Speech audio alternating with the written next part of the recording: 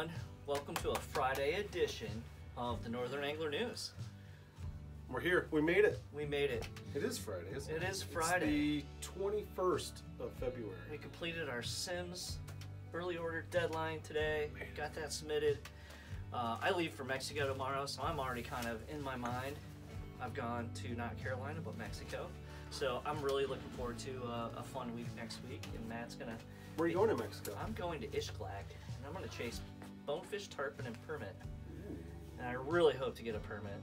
So we'll see. That'll be fun. Yeah. I know that it'll be sunny, and I'll be drinking some beer, and you know, we'll have to do a follow-up video and we'll see how definitely you do a follow-up video. Talk about the gear you took and what worked, what didn't. Absolutely. I'm looking forward to trying a couple of new rods. I got some X rods to take and the Maverick, and so yeah, it should be super fun.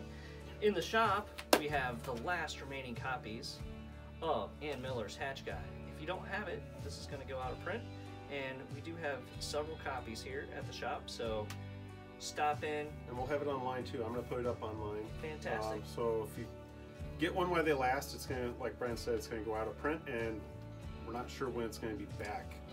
It's by far the best regional guide if you want to learn about insects, and she does such a good job actually getting flies from local guides that match the flies. So you have flies from Ed McCoy, you have them from all these, you know, really well-known tires in the area. Absolutely. It's worth having. I use mine all the time. What else do we got?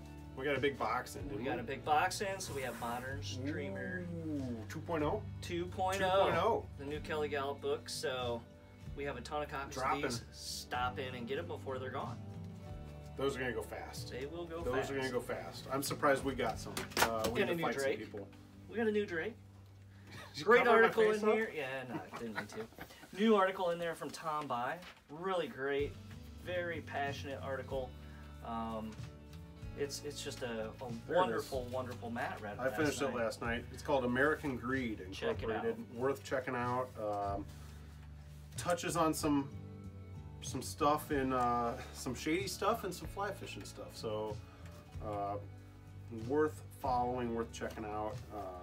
Those will go fast too. These never last long in the shop. We only have them in the shop. We don't put them online. So stop in. And then I think there's something in here, Brian. Oh yeah, what is it?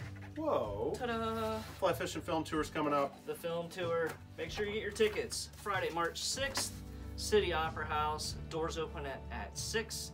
Show starts at 7. We'll have door prizes as usual. Cash bar. It's always a great time. Yeah, I'm pretty excited this year. I'm super excited. Then, if you look outside today, we have sunshine. It's kind of nice. Like really we didn't have to work too hard with the lights today. No. Sun means spring's on the horizon. Spring's on the horizon. Hope so. Which means there's only one fly tying event left for the season, which is coming up this Monday at Silver Spruce Brewing on 8th Street. It's a just free-for-all. Come, tie, drink some beer, hang out, have fun, ask questions, goof off. Absolutely. It's been really fun having it there. They've been great having us. Nice beer. And we've met some really cool people we haven't seen in the shop before, too. Right. So thank you all for showing up to that. Yeah, thanks for all your support this winter with all of our different tie flies at the Franklin and Silver Spruce. It's been great, so we appreciate it.